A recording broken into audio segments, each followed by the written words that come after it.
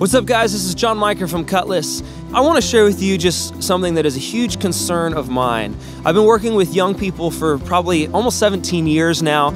I worked as an assisting youth leader in my church back home before our band started, and now I've been on the road traveling to churches and venues all across America, all across the world really. And one thing that I see that concerns me is how few young people are in the Word of God. And there's a new resource that is so amazing, and I want to encourage you guys to check it out. It's called the Faithlife Study Bible, and it is a free resource. This is a project that cost over $2 million to make. We have some of the greatest thinkers and pastors involved in this project. It is just amazing. I want to encourage you guys to get in the Word of God.